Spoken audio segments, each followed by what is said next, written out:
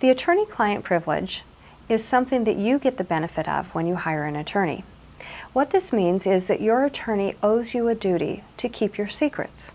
In other words, anything that you tell me, I have to keep secret forever, even when you're no longer my client and even when your case is done. What that allows us to do is for you to tell me everything that there is to know about your case. And then I decide how to handle it and how to best represent you. I don't want you holding things back from me because I need to protect you. I need to look out for you, and I need to make sure that I can make your case as strong as possible.